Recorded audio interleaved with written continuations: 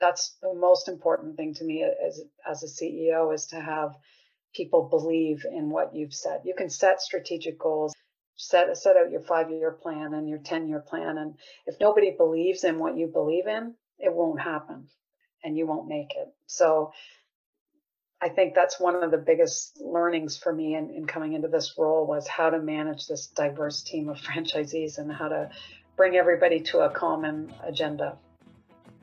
Welcome to episode 18 of the FoodGrads Podcast, the podcast where we explore careers in the food, beverage, and hospitality industries.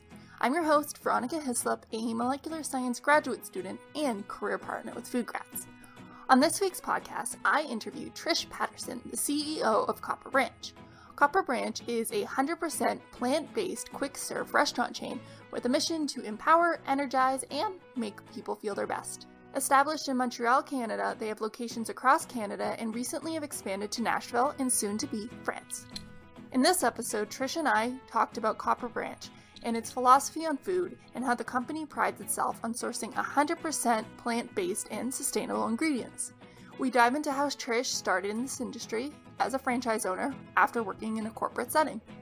I learned about what exactly a CEO and a franchisee owner does for their job and what young people should do if they want to move up the ranks in this industry. Overall, Trish's career is a fascinating one and shows that you can really reinvent yourself if you just give it a try. Trish really advocates the idea of saying yes to new opportunities because you never know where it'll take you. This conversation just got me so excited about the plant-based food sector and where it's going. With that, on to the show.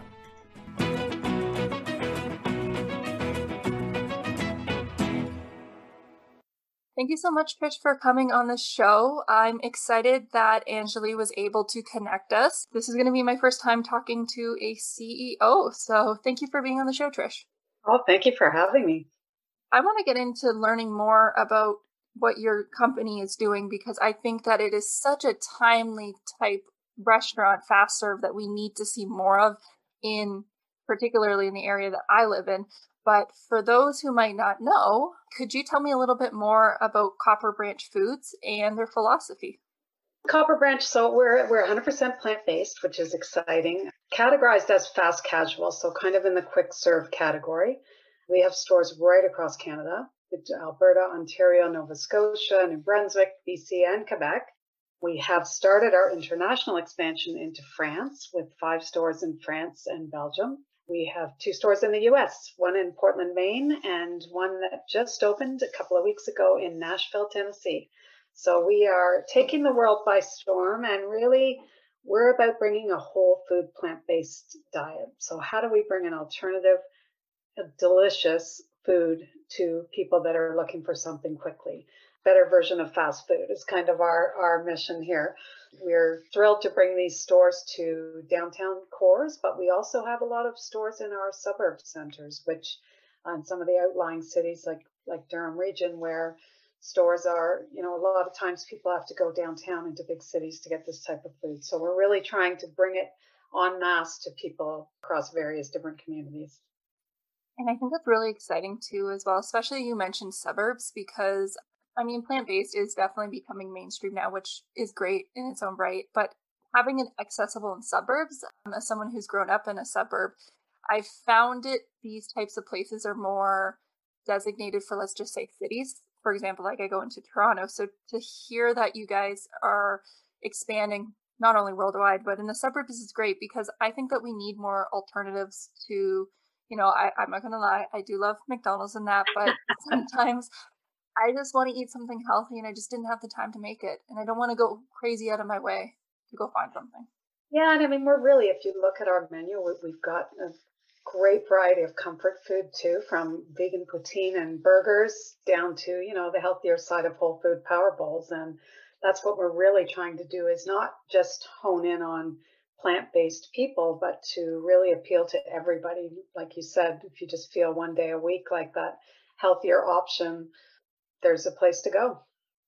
It's cool as well that you mentioned comfort food, because I feel as though with plant-based foods, I know that you've encouraged having the healthy eating, but as well, having those comfort foods, sometimes, again, you want to indulge, but not over the top with with everything, for example, like cheese curds and all those types of things. So to have a plant-based alternative that you can have great tasting food that both, your vegan friend and yourself enjoy, well, myself, I should say, is great. Awesome.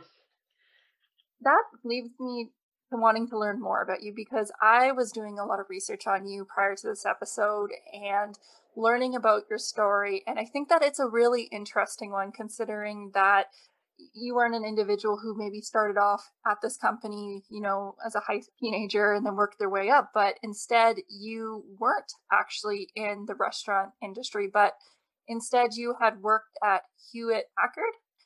And I would love if you could maybe talk about your story and how you went from your former career path to where you are today.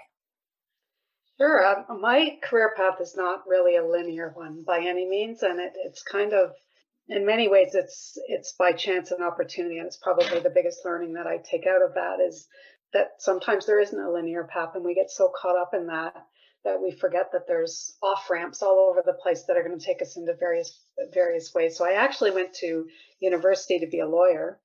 I wrote my LSAT, and that was where I was headed. I was headed to law school, and that was what I thought was my passion and my future and my career.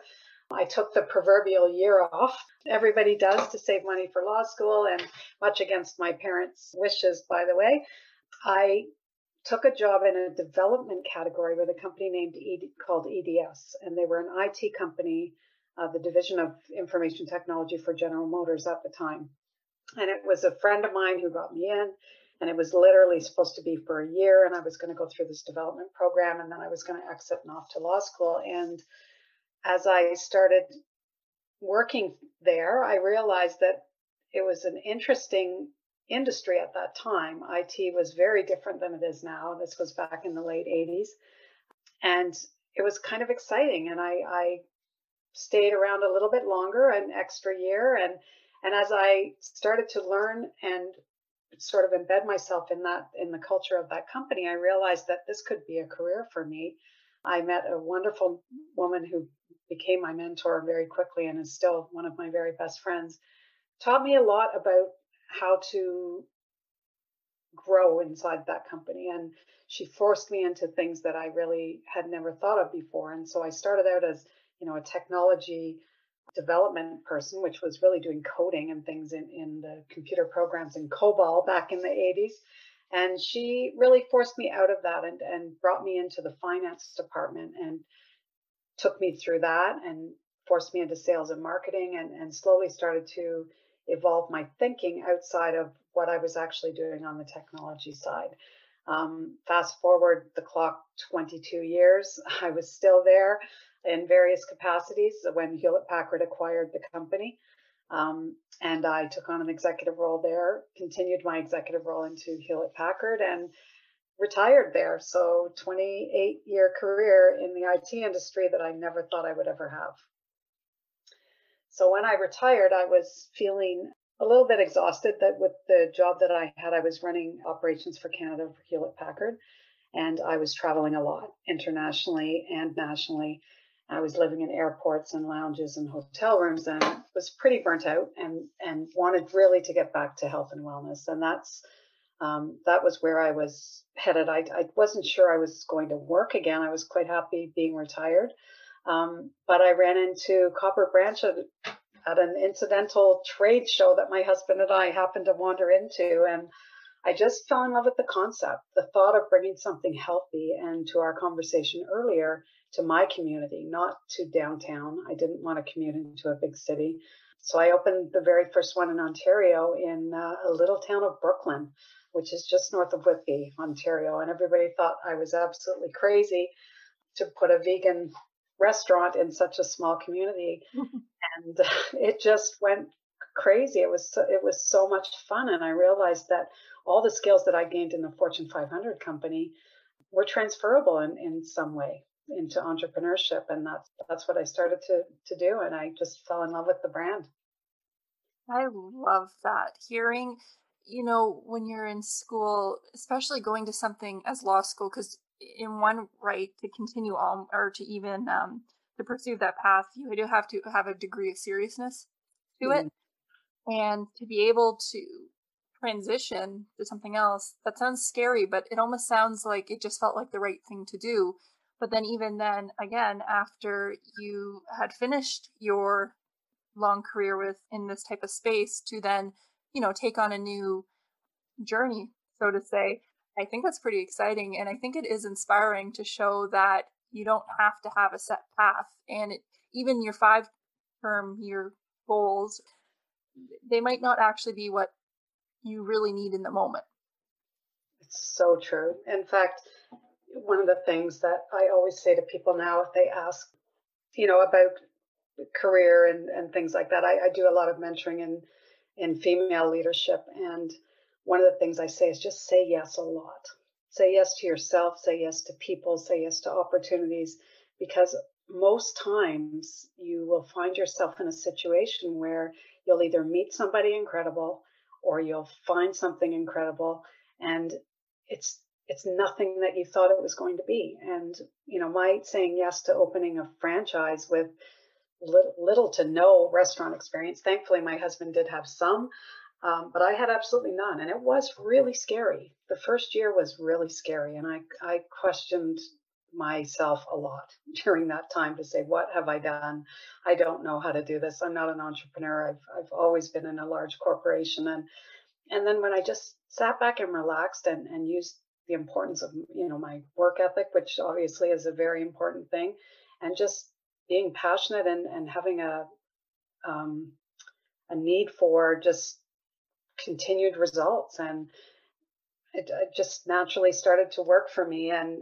But there were some bumpy, scary times in the first year. It's a very lonely feeling to go from working in a large corporation where you're part of a team and part of a big community of leadership to it's all you. The buck stops at you. The mistakes are yours. The money is yours. Everything belongs to you in the end. And it can sometimes feel very lonely, but it certainly sometimes feels very gratifying too when great things start to happen. Is there anything that you did when you were in these moments of, being scared to know the debate between keep on going and give up? Because sometimes things aren't really well suited for us, but then other times it's just us getting over our fear of ourselves. Was there anything that you did that really kept you going in those hard times? Learned and learned and learned. I would go on to podcasts. I'm a huge Simon Sinek fan. I listened to all of his stuff. And when I started to feel down, or I started to feel like, I was going to fail, I would reach out to the people that I thought were the most influential in the space that I was in. And I would just listen to what they had to say, listen to what they had to do. And I do that to this day. I'm a huge advocate of constant learning. And we don't know what paths our careers are going to take. We might think we're on a single path, and that one event in our life might take us a different direction. And if it takes us a different direction and we continue to be inquisitive and learn, maybe we may find our passion. Even for me, Copper Branch in the franchise, I knew I wanted to do something healthy. I was not vegan at the time. I just knew I needed to take care of myself after a long career of travel. But the two things married together. I started to use my business skills in entrepreneurship, but I also started to realize that as I reached out to my community and started to evolve my network in small business and joined my local chamber of commerce and started meeting amazing small business people, I started to find like-minded businesses. And it's very natural in the plant-based space to come together. It's one of the few, I think, industries where competition really is much more cooperative than it is in any other industry, because we all share a common theme, which is we're the underdog trying to change the world. And we have very common values in terms of, environmental sustainability and animal health and welfare. And so generally we're kind of all following a similar value system. And so it does become very easy. And as I reached out to these people, my whole world started changing, and I started realizing that I actually found my passion, which was, oh God, I was only in my 50s. That's amazing. But I always stressed about that because I knew I didn't follow the path of my schooling. And I questioned myself a lot as to, did I do the wrong thing staying with HP as long as I did? And it never felt like my passion. It felt like a lot of good opportunity, and it was an incredible career for me, but it never really felt like my passion. And I felt sometimes a little bit like a failure because all these people around me, I would watch people talk about, pursuing your passion and the 5 things to do to make your business grow. And I realized that none of that means anything, really. I mean, if you start getting caught up in those things, you start to feel like you're behind. And it's, if you just follow your natural organic thinking, you'll get there. That's good advice, because I could even imagine, as someone who's still in school, the thought of going out of something that wasn't related to my degree program, that would almost feel like, I say this in the way, how do I want to put this? To me, in one way, you could look at someone who's changed from their degree programs, and I could see someone thinking how they put so many years into it that's a failure for them. But then on the other hand, if you're not really enjoying what you're doing, or if it doesn't feel right in the moment, that's a failure to yourself, in the sense that you're not doing what gives you energy at the end of the day, because your career really should keep you going. So I just, again, find your story inspiring, just to hear that, you broke out of the mold of what you were doing and you found success, and it sounds as though you've really found happiness in what you're doing. Very much so. And it wasn't strategic and it wasn't really well planned out. Unfortunately, I don't have that great story to tell. And some people do. Some people naturally just are very regimented in their programs and their thinking, and they happen to find what they're meant to do. But I think more of us are not there. We feel pressured to, but we never really find it. And then we feel like we've maybe failed. And regardless of, even at HP in the early days, I kind of knew it wasn't really my passion. And I knew that I wasn't waking up every day dying to go to work, but it also served a great time for me at that moment when I was starting a young family. And it was a very evolving industry, very exciting industry. And it was a well-paying industry. And so it served a purpose as well. And I think sometimes we get so wrapped up with, there has to be this perfect job that drives our hearts and souls. And, we feel so comfortable going to that job every day. And sometimes it's a means to an end to another place that you're going to land. And sometimes it takes patience, and we have to manage our way through that front end before we get to where we can make some riskier choices.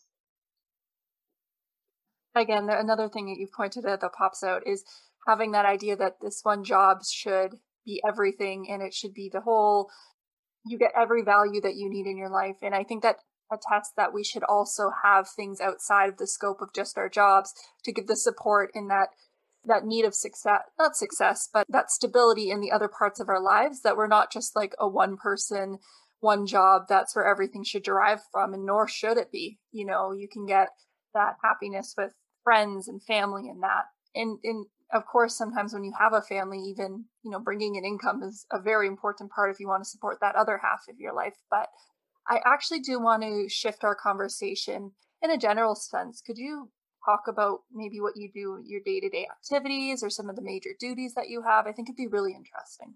Yeah, sure. I mean, unfortunately, I've taken the reins of CEO in the middle of a global pandemic. So I think some of the things that you would typically do as a CEO, I don't have the luxury of doing right now, because I'm in a bit of firefighting mode, and particularly because the restaurant industry has been one of the hardest hit through this whole thing.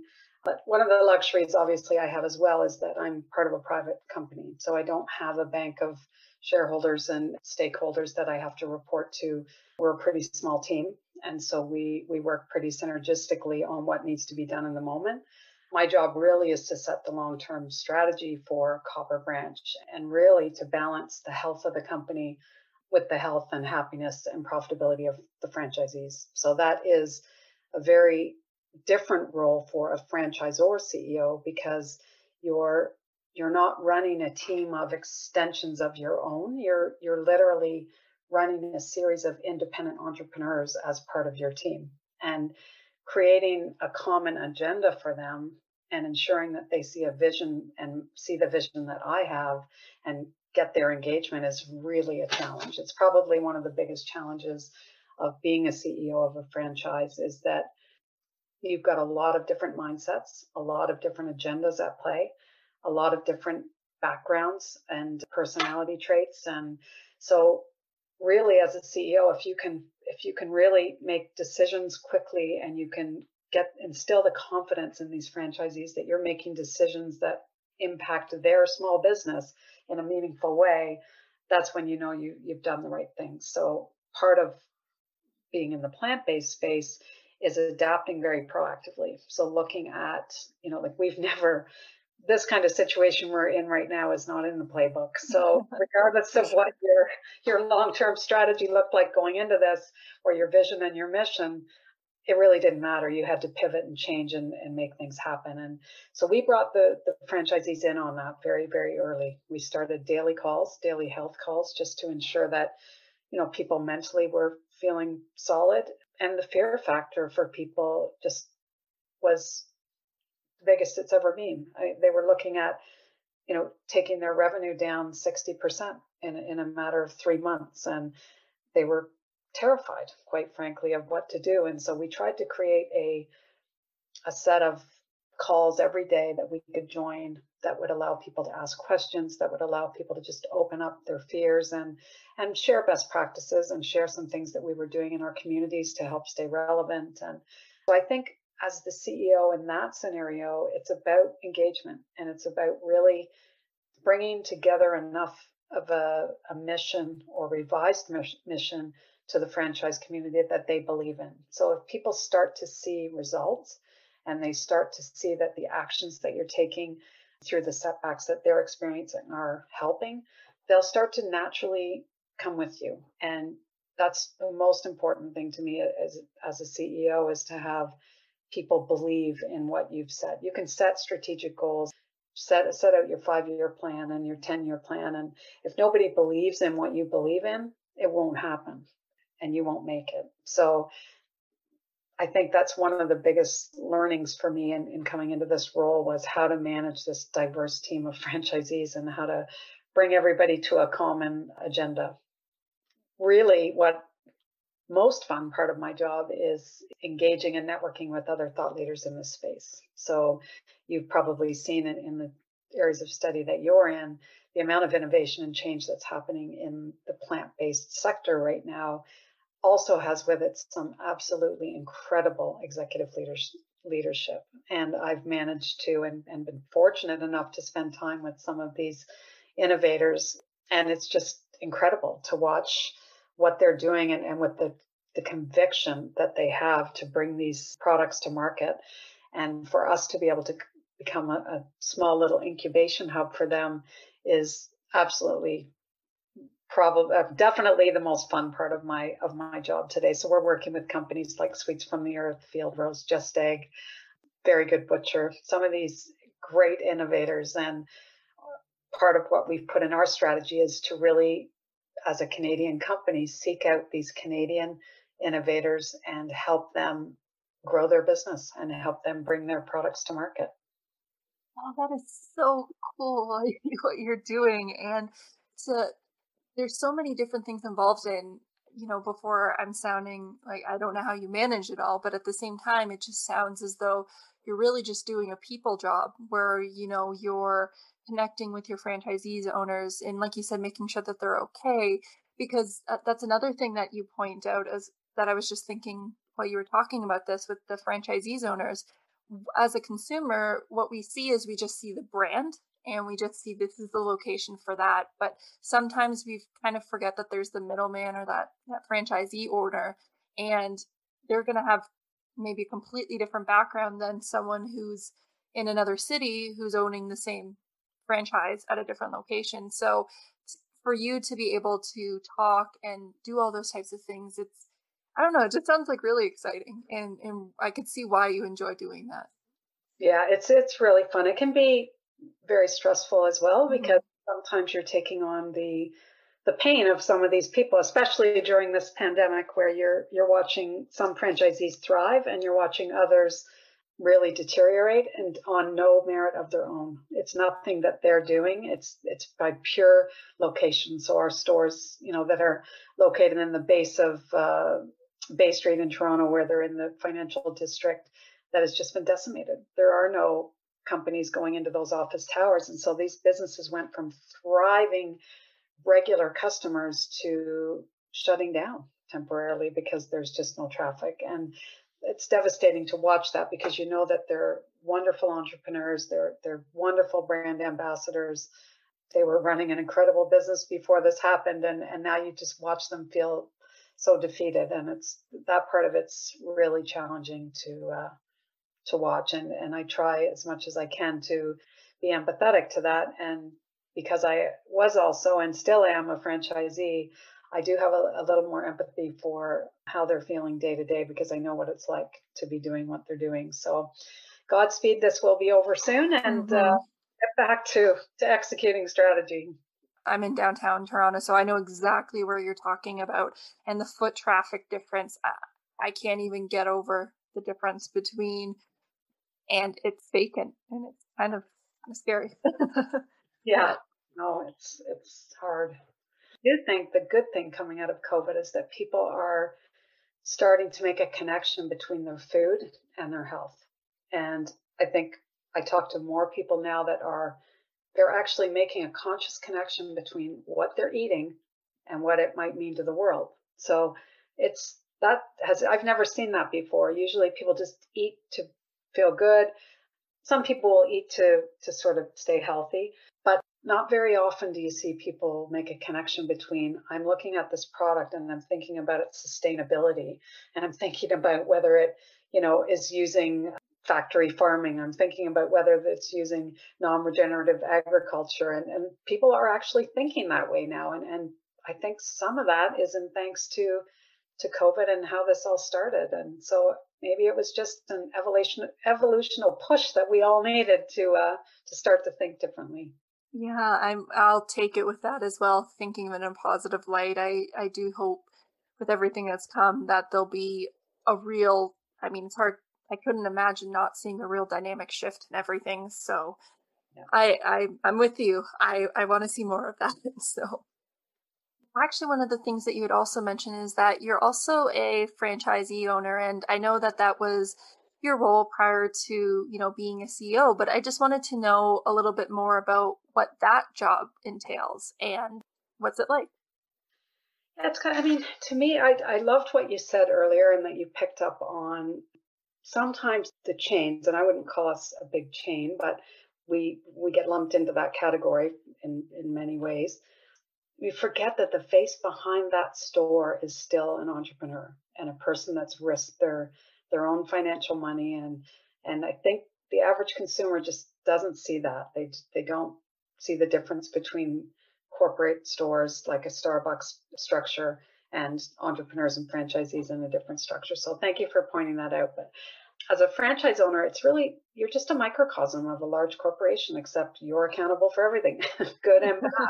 That's the way I always look at it, because at least at HP, if we made a mistake, we made it together. And we usually made it as a team of sales and marketing, operations, finance. All of us were in it together. And we accepted the great sales that we made, and we accepted the down years that we didn't hit our targets. But there was this sense of community and sense of unity that as a franchisee, if you have amazing staff, you get a little bit of that, but still always the buck stops at you. And the marketing decisions you make and the financial analysis that you have to do to keep your cash flow current, those are all things that are on you as a franchisee every single day. And your HR decisions that you make and how you execute your business plan, those are all things that, even though you're part of a bigger franchise community, everybody's journey on this franchise route is different, because you're executing to a different set of demographics, regardless of how common we might set the plans for how we set up a store, or what the menu looks like and what the recipes look like. There's still always variances of that to every single store that you go into. So you're a mini corporation, basically, is what you are, and you hold a lot of responsibility. That's really interesting. And just so I get a better grasp as well as the listeners. So, for example, different regions have different menu items. How would something like that go about? Would it be like maybe if the franchisee owner, pardon me, had an idea for a menu item, would they just create it, go to the No. head? How would that go? So there's a common menu across Copper Branch and a common set of recipes across Copper Branch. What we try to do is in our France stores, as an example, there's some very unique things to the French culture that they're looking for in their food. And so our master franchisor, which is the business model we run under, will come to us with variations in some of the products that we provide. So, for instance, in the French market, they have croissants on their menu, vegan croissants. So we don't have that in our North American menu.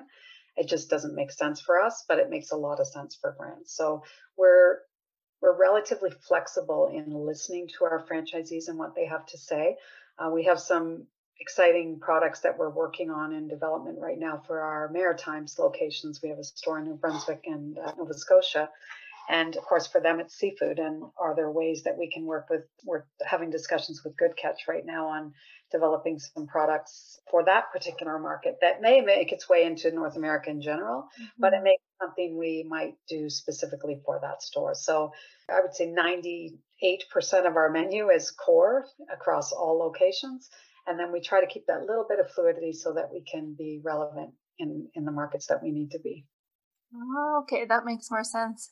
And it just gets me thinking even more. It's just so exciting that, again, you're in the vegan space. So, you can't just fish a lobster out of the water and, put it on your menu. So you have to think of alternatives that still get the people who are conventionally maybe meat eaters to go for and be excited about. So I could see why every day would be exciting for you in that respect as well. For sure. And it's easy because the food innovators, that's why for being in food science right now would just be, if I could do it all over again, that would probably be the path that I would take, because it's incredible to watch what they're doing. I mean, they're developing steaks in petri dishes right now. I know, it's crazy. So for us, finding alternative sources of protein, we work with so many great companies to do that. And then what happens for us is we have a corporate chef who has to look at a lot of different variables. So it's easy to say, here's the greatest protein as an example. Let's use Impossible or Beyond Meat as a product. Well, that didn't fit in our concept at the time that they came out, because it didn't have the ingredients and nutritionals to pass our test for that. The availability and distribution is always a factor for us as well, because we have to think international. And how much of our existing equipment and existing SKUs could we utilize when we introduce that product? So there's a lot of things the corporate chef has to look at before he goes, wow, that's a great product, let's just bring it in. We have to vet it through a lot of different things, but we look at some of the great things in dairy and great things in protein that are happening, and then we vet it against what we expect and what our minimum amount threshold is for nutritionals, and then we'll work on whether it fits into our menu, whether it fits into our 12-month plan, because we have a 12-month menu development plan that we fall through. So we know every quarter we're going to introduce some new limited time offer. And we try to ensure that those limited time offers are where we're bringing in and testing those exciting new products, and then collecting our consumer feedback on those products to decide whether that limited time offer makes a permanent spot on our menu and displaces something, or whether it just comes back again next year in that same quarter that it would come in. So if it's an Easter type thing, then we would bring it in maybe again the following Easter. That's so cool. And again, you had mentioned that it has to pass your nutritional standards, and I just want to point out, I just think that's really cool. It's hard. It's really hard, because when you balance the strategy for Copper Branch is, nourishing our community with whole food, plant-based, and our tagline's good for you, good for the planet. So when that's your tagline, you have to stay true to that. And it's so tempting to bring in some of these highly processed soy products that are delicious, that are, they appeal to the flexitarian, they appeal to the non-vegan. and they're simple. You just throw them in. I mean, you see what KFC is doing with the chicken sandwich, and it's just easy to do. But for us, it's a little more challenging because we've got this good for you, good for your planet tagline, and it hits the good for the planet part, but we fall short on the nutritionals. So we're very cautious on the processed food that's being introduced into plant-based right now, and to make sure that we're not too heavy on that side. That's really cool. And I just want to bring it back because the podcast is meant a lot for students and new graduates. And I just thought it would be interesting just to ask if for something like, is there room to grow in quick serve food restaurants, such as, pardon me, I shouldn't say quick serve because you said fast casual, pardon me. But if someone was to begin at the front of the house, would they have the opportunity to maybe build their career up and become a franchisee owner? And if they did, is there skills that you would be looking out for? Yeah, I mean, I can tell you what I look for in my own staff, and I have an incredible team of people. I've been so fortunate. Some young people that are just either very committed to the cause, which is natural for Copper Branch. We stand out a little differently for people that want to work for us because they believe in what we're doing. So it's always nice to have those employees that believe in our mission because they naturally seek out ways to grow. But I would say, explore ways to make a connection between what it is you do every day for that company. So if you're the cashier on the front counter, find ways to explore how to augment that into something meaningful for the company. So, I'll give you a great example. We had a young 17-year-old boy in our Brooklyn location who ended up staying with us all the way through high school, and we lost him when he went to university. And he was so inquisitive, and he always wanted to know, how do you calculate food cost, and how do you decide what comes on the menu, and how? So I taught him because he wanted to learn, and I showed him how to calculate food cost. And so one day I came in, and he was putting together a brand new menu item on his own. And it was a bean burrito. I'll never forget it. And he said, "What do you think of this, Trish? Doesn't this look amazing? And, taste it and everything." And I said, "That's great, Cam. What do you think the food cost is?" And he said, "Oh, I don't know." And I said, "Well, let's work it out." So we went through the exercise of calculating the food cost. And I asked him to tell me, what would the price of that sandwich look like to the customer? And what do you think that means? So we walked through, we had a real life experience on how to, would a customer pay that much for that sandwich? Can we afford to put that extra bit of cheese on there? Or should we cut back on the cheese? Should we add more beans? And it just became this learning moment. And I realized that he was not going to probably grow his career in the food industry, but he was going to grow his career somewhere because he was so inquisitive to connect what he was doing every day with what the outcome of the company was. And that would be my biggest advice to people in the food industry. If they have a passion for food and passion for that industry, think about all the different ways you can use that. Because there are many, many lucrative careers in the food industry, in franchise sales and being a franchisee, in being an executive on the operations team and growing your way up through that. So the minute you disconnect, just if you're making a sandwich and that's your job, if that's all you think about every day and you don't try to grow that into something meaningful, you'll never find that path to where that career will take you. So there's not always I never create a linear path to, you start here and then you go here and then you go here and then you go here. I say you start here, and if you're a huge thinker and an inquisitive person and you say yes a lot and you're authentic and you don't take yourself too seriously and you have a good work ethic, you will find your way through that chain faster than anybody who studies the linear path of how to get there. I think that's great advice. And I think I got to not take myself so seriously. Maybe that's where I'm falling short. Hard not to. We all do it. It's hard not to. It really is. Oh, and you get so set on a way. It feels like, and it really shouldn't be. It feels like the end of the world when it really shouldn't be. But it's something I need to learn on my journey. So. Oh, we all have to learn it. It's for sure. I think it's just the biggest one is saying yes. Honestly, I go back to that because so easy for us to say, no, that doesn't fit in my job description, or no, that's not what I'm supposed to be doing, or no, just do it, try it, and watch where it takes you. It's incredible.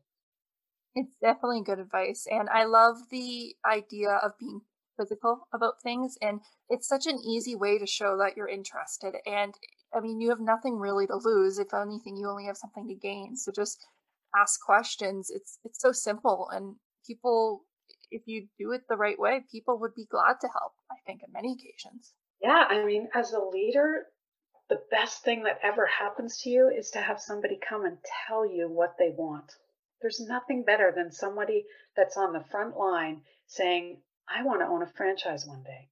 The minute they put that out there and they share that with you, that's in my head now to know that that person, that's what they're thinking. So we do a lot of things in our community where we'll work at farm sanctuaries, and we'll work at yoga studios, and we'll bring, we'll do pop-ups in various different locations, and we try to really get involved in our communities. And those will be the people I'll go to, because I know that they're thinking way beyond the job they're doing that day for me.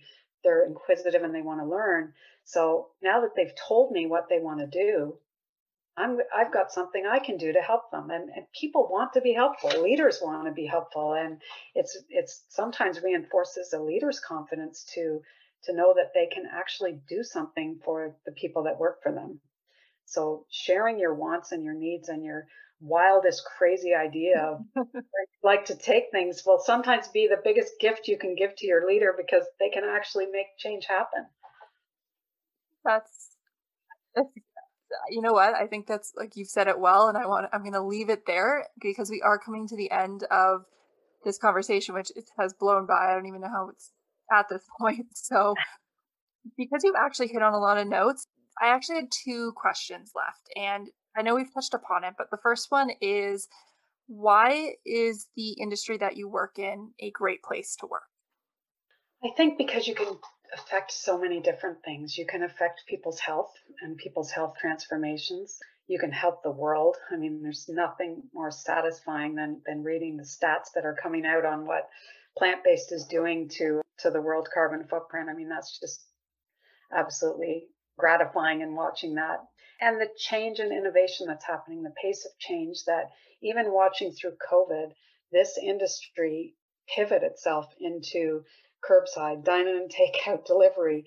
It's incredible. And it's an industry that affects everybody at a common level. And sometimes when you're in a career like HP and you try to explain to your grandma or your kids what you do, they're looking at you like, what? I don't know. It's really hard, right? Well, I do this with, I sell big deals to big, and they just scratch their head. Well, okay, well, you have a job. But in the restaurant industry, it's like you make amazing food that has an impact on the planet, that's changing people's health, that's reversing type 2 diabetes for people. And these are amazing, amazing things that resonate with every single person. And it's so easy to talk about what you do because everybody knows what a restaurant is. And to just take it to the next level of a plant-based restaurant just adds another element of how it impacts the world. And it's just such an exciting time to be in this particular sector. It is. It's amazing just how much it's grown in 10 years. I remember having these conversations about the role in the environment and what you eat with some of my classmates. It wasn't even that long ago, and to see where we've come and just the explosion, and having places like where you are, these restaurants picking up on this and making the change and going for it. It's so exciting. It is. And even in the packaging side, like I'd be remiss not to miss out on that part of it. Like just compostable materials that are being used for takeout, and, watching plastic be banned as an example. And Copper Branch, years before that happened, had changed to corn-based straws, and at a cost. I mean, that's not an inexpensive thing. So that's another whole business aspect to the restaurant industry, is how do we evolve our thinking in the materials that we're using and environmental consciousness and still remain competitively priced. I mean, it kills me to watch the McDonald's drive-through lineups with 50 cars in them, and I think they still haven't converted from plastic straws because they said it would take them this much longer and it just makes me ill because I look at Copper Branch and I think the financial pressure we put on our food costs by introducing those expensive compostable elements as a, conscious environmental corporation. And yet these large corporations that, have a lot more resources than we do, don't make their way to that path as quickly. And I'm seeing that change, and I'm seeing that there's a lot more pressure on all restaurants to change. And so that's another whole element of the restaurant industry that's pretty exciting and pretty transformational too. Mm-hmm. Well, I know for me, I know what I'll be picking up this weekend. There's a location that's near me, which is great. And I can't wait to be able to go and just sit outside on the patio, or just like sit outside and just enjoy the food. So, or sit in the restaurant. Oh, I just can't wait. Well, there's a brand new one in Toronto, one in Canary District that could really use anybody's business right now. They opened right during COVID. It's an absolutely beautiful store with a beautiful patio, and I just can't wait for them to hit spring because they opened literally in the middle of the pandemic last November. So if anyone's listening and anyone lives near the Canary District, please go visit my friend Vanessa, our franchisee, and help her out. Well, if it's within my commuting distance, I will definitely be having a look out on that. And yes, everyone, go check them out. They definitely want your support. That's amazing. Well, thanks, Veronica. And before you go, I just want to make sure if people want to find or connect with you, where can they find you? Absolutely. I am very connectable. Trish at eatcopperbranch.com. I give my email out to customers, employees. Doesn't matter who it is. I love to hear from people. So Trish at eatcopperbranch.com. Excellent. And I'll make sure to link that in the show notes so everyone can connect if they feel need to. So overall, thank you so much for being on the show. That was a great conversation, and it's such an exciting space. And I'm so happy that you came on the show and just explained so many different aspects of the industry that are frankly really still new to me. Oh, that's amazing. Well, you're on for a very exciting career as a food scientist. I think that's an incredible role for you, and I'm excited for the future. And thank you so much for taking the time to talk to me.